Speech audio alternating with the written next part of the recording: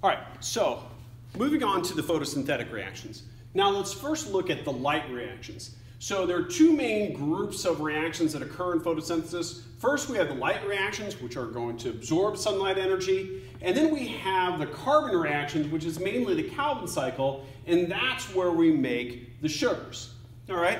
So the first are the light reactions. These are the reactions of photosynthesis that harvest light energy and store that energy in molecules.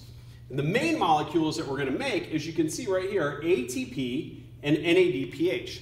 Now NADPH, just like NADH and FADH2, those is an electron carrier. All right? So let's look at these things called photosystems. Now a photosystem is a cluster of pigments that absorb light energy.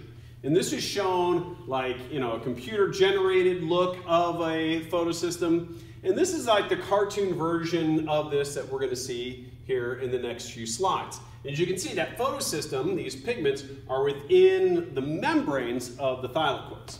All right, so if we go to the next picture here, it shows the two photosystems that are involved here.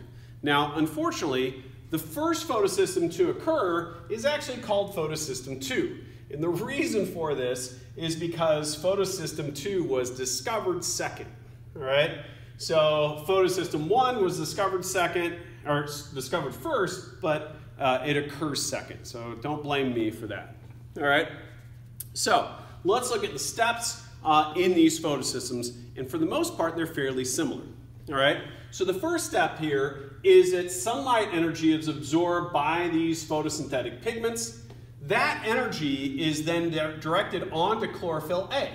Chlorophyll A puts that energy onto these two electrons, which you can see here, and then those two electrons go to the electron transport chain. Now, I'm not going to get into all the particulars of the electron transport chain because we did that last chapter, but the electron transport chain, we make ATP there. All right? And then what's going to happen is that chlorophyll A, because it lost two electrons, those two electrons need to be replaced. And so what happens here is sunlight energy is used to break a water molecule into hydrogen ions, free oxygen, and those two electrons. Those two electrons then go back to that chlorophyll A because that chlorophyll A lost those two electrons.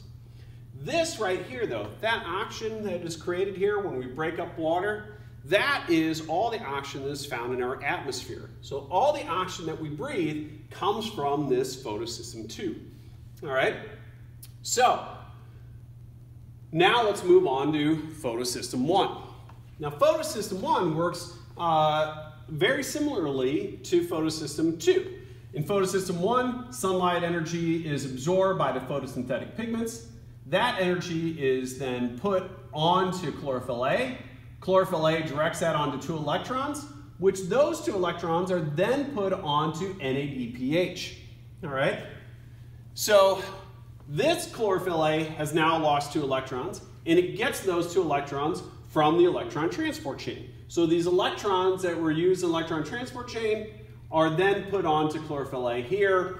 Then energy is put onto those, and then that's put onto NADPH. So this is what we see, what happens here. Is that if we go back to the beginning here, chlorophyll A receives two electrons from water being broken up. That also creates the oxygen, all the oxygen that we breathe. Photosynthetic pigments are going to absorb sunlight energy. They're going to attach that energy onto chlorophyll A, which puts that energy on those two electrons, which then goes to the electron transport chain, producing ATP. And then those two electrons go to photosystem 1 on that chlorophyll A. Sunlight energy is absorbed by all the photosynthetic pigments, it directs that to chlorophyll A, which puts those onto two electrons, which those two electrons are put onto NADPH. So that's what ultimately happens, those two electrons that came from water way over here.